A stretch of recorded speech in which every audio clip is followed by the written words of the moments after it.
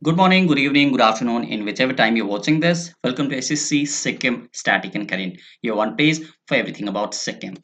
In this video, we are going to discuss 5 facts about 14th Dalai Lama. Today is 6th of July. It is his 87th birthday. Dalai Lama ko 87th birthday ko उपलक्ष्यमा we are bringing at SSC Sikkim 5 facts about 14th Dalai Lama, diving deep into his life. So let us proceed. But before moving forward, if you have not subscribed to SSC Sikkim, please subscribe गरिदिनुहोस् किनकि Sikkim specific channel हो यदि तपाईले subscribe गर्नु भएन भने कसले गर्दिने है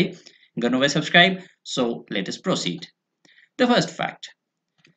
Dalai Lama Tenzin Gyatso was born as Lhamo Dhondup on July 6, 1935 to a peasant family in northeastern Tibet. धेरैजनाकोमा यो भ्रम छ कि उहाँको नाम दलाई लामा हो उहाँको नाम दलाई लामा होइन उहाँको नाम तेन्जिङ ग्यात्सो हो जो तपाईले तस्बिरमा देख्नु हुँदैछ र उहाँ 14th दलाई लामा हुनुहुन्छ दलाई लामा उहाँको उपाधि हो but his real name is Tenzing Gyatso and he was born as Lhamo Dhondup okay र उहाँ 1935 मा एउटा peasant family मा टिबेटमा जन्मनु भएको र उहाँलाई 2 वर्षको उमेरमा he was found by Tibetan monks okay and he passed all the tests and had the physical traits of the reincarnation of the 13th Dalai Lama उहाँ 14th Dalai Lama हुनुहुन्छ र उहाँ भन्दा अगाडि जो 13th Dalai Lama हुनुहुन्थ्यो उहाँको reincarnation को रूपमा टिबेटन मंक्सहरूले उहाँलाई देख्नुभयो महज 2 वर्षको उमेरमा ओके 2 वर्षको उमेरमै उहाँलाई रिइन्कार्नेट गरेको 13 दलाई लामा भनेर चिनिसकेपछि at the age of 4 he was enthroned okay 4 वर्षकै उमेरमा तेन्जिङ ग्यात्सोलाई 14th दलाई लामाको रूपमा एन्थ्रोन गरियो ओके एउटा लासामा जो टिबेटमा छ एउटा सेरेमोनीमा र 6 वर्षको उमेरमा चाहिँ उहाँ एउटा सन्यासी हुनुभयो okay he became monk at the age of 6 okay he was found at the age of 2 he took the throne at the age of 4 and he became monk at the age of 6 next धेरै जनालाई यो कुरा याद छैन कि he was even awarded Nobel Peace Prize in 1989 okay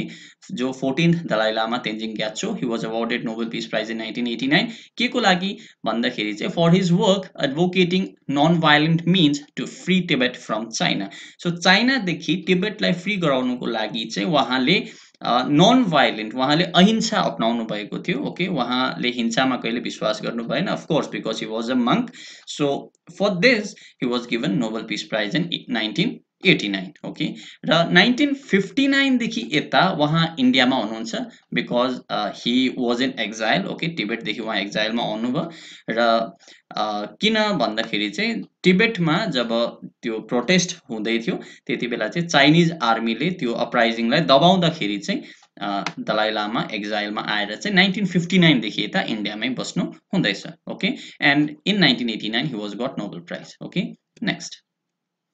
he has a variety of hobbies his favorite activities includes meditating gardening and repairing watches र उहाँको धेरै हबीजहरु मध्ये of course he would meditate because he is a monk र उहाँको gardening एउटा hobby हो र repairing watches of course एउटा strange hobby छ कि उहाँ watchesहरु पनि रिपेयर गर्नुहुन्छ and talking about his meditating habits उहाँ बेलुका 7 बजे आफ्नो कक्षामा रिटायर हुनुहुन्छ र and he meditates during night and he wakes up at 3 a.m. and meditates in the morning as well and then diuso afternoon time ma he gives discourses so this is his routine of meditation and he even repair watches and he even do gardening next he is said to be the manifestation of Bodhisattva of compassion who has chosen to reincarnate to serve people. First of all, Bodhisattva भनेको के हो यो कुरा तपाईले बुझ्न जरुरी छ कुनै पनि व्यक्ति तपाईलाई याद छ जुन बुद्धिज्ममा जुन जीवन मुक्त अवस्था मानिन्छ त्यसलाई निर्वाण भनिन्छ र जो व्यक्ति निर्वाणको लागि एलिजिबल भइसकेको छ but still he choose to serve people okay but still he choose to remain in this world यदि निर्वाणको लागि एलिजिबल भइसकेर पनि